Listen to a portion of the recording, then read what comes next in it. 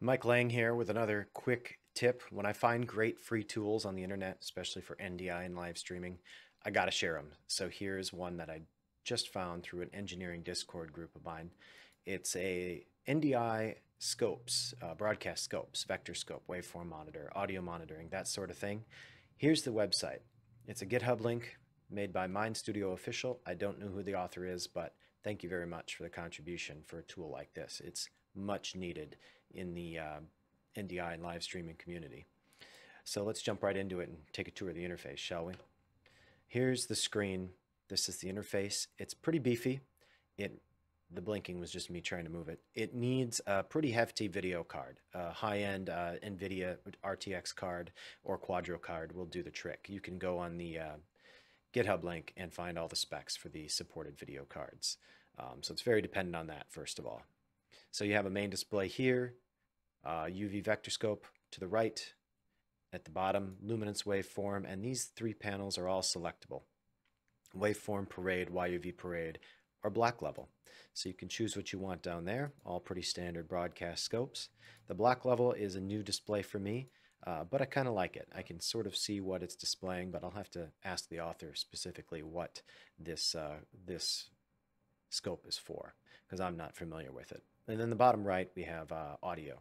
It'll monitor up all the channels of audio that are coming down the specific NDI source. So you choose the NDI source by clicking on the camera icon. All of your NDI sources will show up. We're going to use vMix output number 2, which is right here.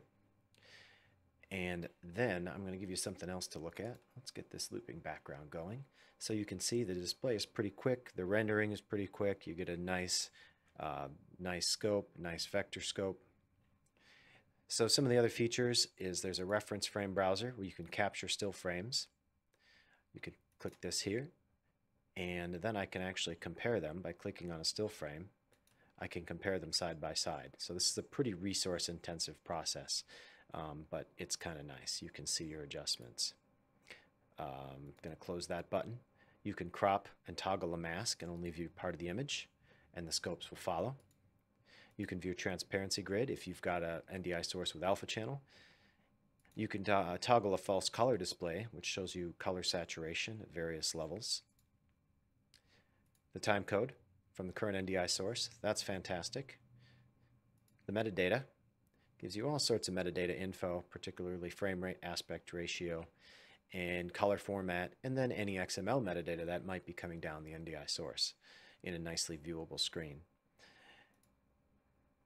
And then last but not least, you can change the vector scope scale right here.